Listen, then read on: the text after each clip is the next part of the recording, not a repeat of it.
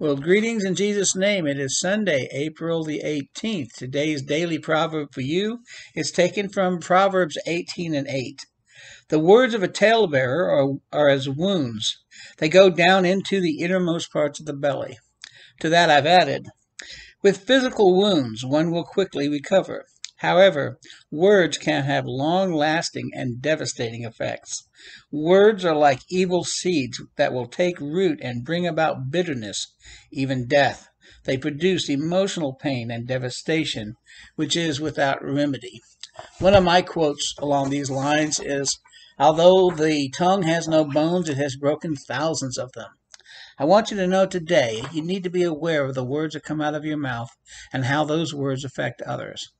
God is watching. Your friends and family are hearing. So let your words be few, and when they are, let them be sweet. And God will bless you abundantly.